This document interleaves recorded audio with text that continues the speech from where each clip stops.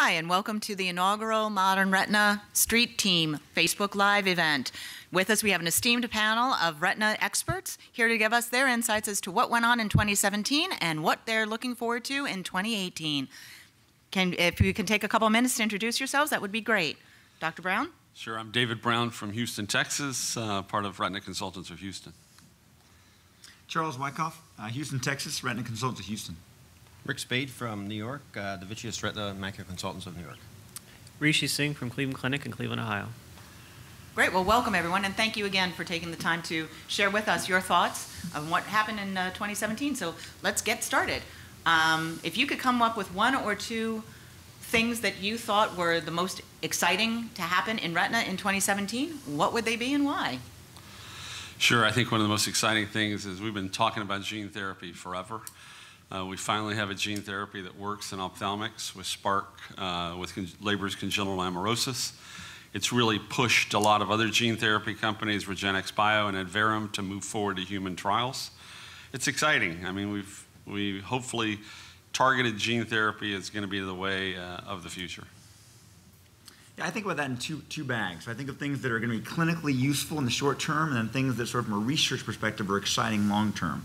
I think clinically useful in the short term, I think SCORE2 had some really useful data for clinical practice.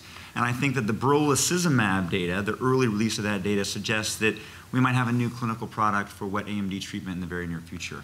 From a research perspective, I think dry AMD, GA, to me, is still the biggest unmet need in my patient population. And so the lampalizumab data was a huge hit for the negative, but then, of course, you have complement inhibition with the Philly trial, which showed possibly some light for patients. Literally. Some light for patients. The thing to me is most impressive is really the continued development in OCT angiography. That started out as a kind of a novelty that was not that clinically useful, and now we do OCT angiography in maybe half our patients. It's such an easy thing to do. We see a lot. And we integrate that with a lot of different diseases that you wouldn't necessarily think of. We do end up doing imaging for some glaucoma people in our area. And the one thing you notice is there's really a poor structure function correlate between, say, OCT measurements of nerve fiber layer and the visual field. But with greater imaging, we start seeing in the radial peripapillary capillary network, OCT angiography, we're able to pick out the ganglion cell layer, which is in the macula. And as it turns out, glaucoma really is kind of a macular disease. I'm learning more about OCT angiography from Rick Spaide because he's contributed a lot to the field. And in general, I think he's right. I think more of these technologies are going to help us process this data in an effective fashion. So artificial intelligence or machine learning has really, I think, become one of the forefronts of the research field this year. Some of those products might even be available as early as next year in various devices. And so either home device materials that are going to be available for patients, also things that are going to be burnt into our camera systems that would help us better predict and determine disease states. And I think that's really taken off this year from a variety of different people. And people you wouldn't even potentially think as pharma companies like Google being involved in a product like this now. So that, for me, has been a really impressive development, I think, this year. So before we move on to things that we're looking forward to now. Google can tell your short-term mortality risk from cardiovascular disease from your fundus photograph, besides knowing your gender and... Which is amazing. All sorts of, if you have hypertension or not, if you smoke or not, holy mackerel. So is OCTA the final frontier in imaging, do you guys think? I think if I go back to that glaucoma thing where you look at the radial peripapillary capillary network, which actually might be in some ways better than nerve fiber layer, and look at the ganglion cell layer, all these things are going to be a little bit too hard, I think, to us to integrate together. And just like Rishi said, I think it's going to be to a point where a computer is going to be telling us these things. We'll get these different tests. It'll be kind of not multimodal imaging in a sense, it'll be or I don't know, a systems-wide kind of thing, and then we'll put this information and it'll tell us 5-year risk for going downhill or for losing field or for having AMD convert over to wet or something like that. I think it's going to be like that in the upcoming future. Yeah. Excellent. And bouncing off of what you said, Dr. Brown, so gene therapy, do you think that LCA, the work that's being done in that and with Spark, because now they're also looking at LHON as well, are those going to be those where the gene therapy is going to take root, so to speak? So you sort of have two pathways in gene therapy. You sort of have, let's fix something missing that's inherited, And then the other pathway is, can we make a viral vector create a factory to create Eylea or Lucentis or another anti-VEGF? And so we have, with REGENXBIO and Adverum, human clinical trials where it's making that factory. With Spark and with some others, we're looking at Leber's congenital amaurosis, you're looking at Stargardt's disease, you're looking at X-linked juvenile retinoschisis, things where you have a missing protein that filling in what's been gone wrong in the pathway may either reverse or at least stop the disease progression from that point. Dave, I know this is a guess, but what do you think this is going to cost? Say for so the problem with costing is RP65, we're going to put the virus in, Yeah. it's going to last a couple, 3 years. How yeah, much? it's very challenging to say. I mean, if you look at it, the average patient needs 7-8 injections at $2,000 a pop. They're going to probably project that out to 2 years and say this thing's worth 28 grand, right? Whether an insurer is willing to do that, that's another question. Yeah, this is the problem we deal with a lot in medicine now, is the cost of care of these drugs. And so if we ever go to a capitated environment, especially with our AMD situation, we're going to have a hard time justifying our costs of the care of these patients, especially given the fact that we're also evaluating these patients with cardiovascular mortality and issues like that we're having to balance their costs against too. So at our organization in particular, we've really focused on trying to reduce the cost of care of our patients this year. And so we did a lot of maneuvers, which were really simple stuff, just compounding eye drops in for surgery rather than using bottles for every patient made a huge difference in our operating rooms as far as cost goes. And so I think we're going to see a lot more of those things happen in the upcoming years, especially with our patients, especially with the changeover in insurance plans and whatever the Republicans have in store for us from a new insurance plan coming down the pike soon may change us upside down again for us. Biosimilars are coming out? Yeah. Yeah, Rishi, I absolutely agree. But I think the challenge with that, with the clinical trial data that we have, is that I think people take data and they compare it to drugs that are maybe different. Yeah. You know, it's one thing to have data with the same drugs that you might be using clinically, but if the data is different, we need to take that into account. I think people gloss over that. That, you know, SCORE2, awesome trial, great data, but again, the Avastin there is a different form of Avastin than I get in my clinic on a daily basis, and so I'm left with making a decision on incomplete data. And so it's challenging to make cost comparisons when we're comparing apples to oranges. Yeah, and hopefully that will become a little bit easier when you have, you know, Avastin is coming off label, I believe, in 2020, and is hitting off patent then. So will be biosimilars available for that very shortly. I know there are different companies involved in this process. So maybe that, Charlie, your concern is a really important one, because I think we live in this world where we think the same drug is coming out of the trial that's in our practice. And for us, we do it in a hospital, so we feel pretty comfortable about that. But I think, as Dave has said, if it's delivered on the, you said the dashboard of a Buick being delivered to your office, I think is how you termed it at one point. That's a different quality drug that might be delivered to somebody's practice versus being delivered in a hospital environment. And biosimilar Avastin is not going to change that. Yeah. Well, in what way? Because you would imagine that they would use good clinical practice and licensed pharmacies and everything else. It's all about fill and. There's no fill and. It's really hard to find fill and finish formularies. Yeah. That's the difference. Then you can trust. Yeah. And you have some kind of way to check up on what they're doing. At this point, Medicare doesn't pay you enough to use a fill and finish formulary. Yeah. You know, to put it under a glass vial under nitrogen is probably $150 a dose. Yeah. Which is way cheaper than our branded anti-VEGFs, but Medicare pays you $73 a dose. Yeah. So who's going to take a $77 hit to, right?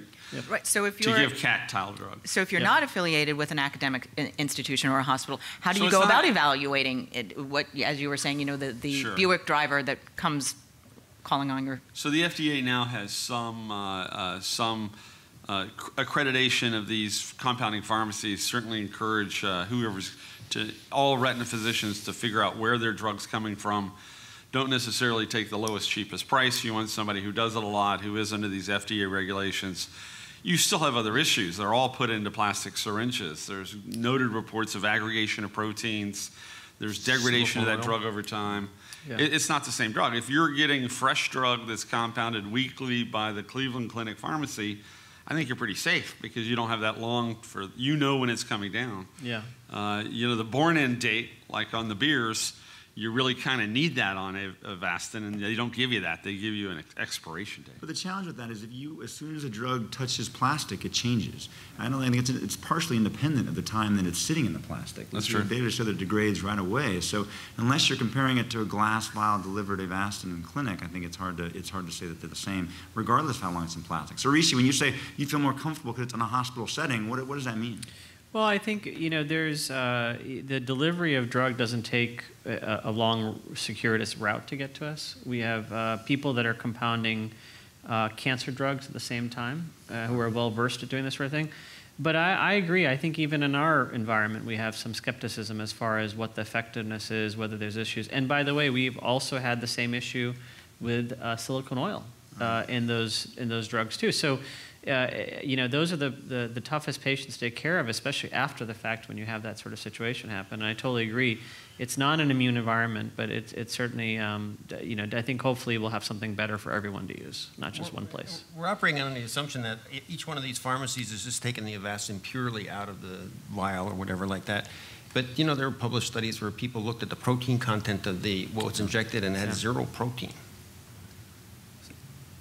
That's water. Yep. Yeah. Wow. All right, so moving on to what you're planning on, or what you would think at this point in time, anticipating will be the big news of 2018 here at Retina Subspecialty Day. What are you guys most looking forward to hearing on the podium, or seeing in in the exhibit hall, or what have you? So two things. One, to tout Charlie next door. We've got the data from Hulk, which is the suprachoroidal steroid delivery, first time data in diabetic macular edema. Yep. That's coming out. Same session, you have the brolucizumab data coming out more than what there is in the press release with Praveen Duggal. I think that's going to be an exciting session. Also, Protocol U is in that same Same protocol used in the same section. So the first time clinical results section is certainly, I think it's 4 to 5 tomorrow. It's going to be sort of the hot ticket. I would even add the Pellis Philly data to that. Yep. There's a lot of new trial data that's really exciting. Yeah, David Boyer's presenting that. I mean, the difficulty we're going to have is all those are 5-minute presentations. And lampalizumab's in that same section. Yep. They didn't want to talk at first. That took a little begging. They didn't want to present they have data. half their data out, and I think they're in their heart of hearts, they're hoping that the European data will reverse it all. I think that's unlikely. But then they would only have to do another study. They won't know what to do. They've got a lot of, their bar tab is pretty high on that study. So. Yeah, they gave a good try. That's the tough part about the data that was released initially. When they released the one trial data, I think people lost a lot of hope. And we've all seen studies where you've seen 2 phase 3s go either way. And so I was trying to maybe, hopefully in a proper way, reassure my patients because they were in the other trial that wasn't finished up yet. And so we hope the data was going to be a little bit more positive in that case. But there, in dry eye, this actually happened just recently with Shire's drug, where they had 3 phase 3 clinical trials before they hit the final endpoints that he did. So maybe we're at that. And regardless, I think we're going to learn a lot from this study, from a natural history basis, and also from a treatment basis, what this all means to us. And I think subgroup analysis after subgroup analysis after subgroup analysis may weed it out. Yeah, I think the coolest thing they have in that, they have total human genome mapping on 90%. Yeah. Not just the eye genes. They have stem to stern genome mapping. Yeah. So the analysis of phenotypic variations to different genes, if they do it right, we could really learn a lot from the gene studies. I think besides the drugs, I'd also come back to Rick's point that I think if you look at the number of talks in Subspecialty Day, the biggest thing being talked about is OCT and geography by far. So imaging is real hot as ever. And I think people are still trying to learn how to incorporate OCTA. You have leaders like Rick that's been doing this for years and use it on all patients. And then you have people like me that use it occasionally to differentiate certain disease states. But I think the rest of us really need to learn how to incorporate this on a daily basis. And I think Subspecialty Day is going to help people do that. And there's a lot more surgical stuff this year. You look at it, almost the first half day is surgery stuff. I think with pharmacological drugs, lampalizumab and others sort of not being big news, it sort of pushed surgery to the forefront, and most of us, that's what we love to do. So, exciting stuff with ILM flaps and different types of imaging, heads-up imaging. And, ILM flaps work. Yeah. That's a kind of exciting thing for us. You have a high myope with a detachment because of macular hole. I hated those cases. Yeah, right? and I've been a convert from 3D head subsurgery this year, and I would never go back. That's a ringing endorsement. And I think it's just it's going to keep me operating into my 50s and 60s because of that technology. That old? Yeah. Some of us got to work, Rick. So, you know, the reality of this, that technology is that it just really improves, I think, the visualization and depth of field. And it really improved, I think, the ability to teach people while you operate too, which is huge in our practice. So showing them on a screen with a mouse and pointing to things has been really, really key and helpful to encouraging their education over time. The other angle of the imaging that there's a lot of discussion about is the ultra-wide field imaging. So we're still learning what the periphery shows. There's a few really good talks on reperfusion, the issue of what happens when you dose diabetics with areas that are not perfused with anti-VEGF agents. Can you change that trajectory of perfusion? Can you get reperfusion? You just slow the progression of non-perfusion? What does that mean? I think we have a lot to learn from that regard. Yeah, what does reperfusion mean, really? Yeah, in my hands, I don't see it very often, and yet it's talked about a lot. You can reperfuse your brain after it's not been perfused for a while, and Still doesn't work, right? It don't work so good, yeah. So it's not. A lot of people think it's revascularization, right? And it's not. It's not like dead retina, and you suddenly get a scaffolding and new vessels growing. Yeah, like ROP. You certainly see in very small areas at the penumbra where you have non-perfusion, maybe due to hypoperfusion or whatever. If you increase the blood pressure, they can see more. It's been described before VEGF, but it's interesting. It certainly certainly anti-VEGF changes the diabetic milieu in the eye. They need less injections over time. It's doing something good for the eye other than anti-permeability. Yeah, I wasn't trying to be critical. I was just trying to ask you guys because you're smart guys. Well, and you did the Dave study. And I think, of course, that's where we're all changed this year. A lot of us, I think, on the panel, basically we're using anti-VEGF as a therapy for patients with severe NPDR or even PDR at times. With the results of Protocol S last year, I think we really got a lot of good data from that. And that's really reassured us as far as what we can do with patients in clinic and how we can use anti-VEGFs to stave off laser and stave off the other sort of things we were doing over time. Although I got to address that directly, though. I totally agree with you, absolutely. I worry, though, that people are over-interpreting Protocol S and finding that it replaces laser. I really think that we should look more towards the combination route. Yeah. Certainly less aggressive laser, maybe, but laser is a fantastic safety blanket for the patients that may not be compliant, because unfortunately I have a lot of those patients in my clinic. Yep. Some of the people involved with that protocol, though, were in a strong sell for giving the anti-VEGF and not combining. Right. I think that's maybe a disservice. I think it's been a disservice. I agree. Yeah, and I think it's for the high-risk patient, right? You're not doing this on the patient with mild or moderate NPDR. It's patients with severe NPDR. We're giving the biggest bang for your buck for that. Yeah. And I think all of us, can pretty much agree. If you were a diabetic and having that sort of state, we could potentially, it's rare when therapies actually augment the disease state to regress it. Cancer is always with you. When you have a heart attack, you always are a heart patient. You continually have, dyskinesis of the atrium or the ventricles because of that condition. Can you actually reverse retinopathy and actually keep it off? The answer is pretty close to being yes. And so that's a very unique thing, I think, in ophthalmology, again, for us to see. Great. Any last comments? No, all right. Well, then I want to remind everyone that we will have a second Facebook Live event on Saturday. Please stay tuned for dates and time, or for the time. And thank you all for your participation in this inaugural Modern Retina Street Team. Thank you. Thanks a lot. Thank you.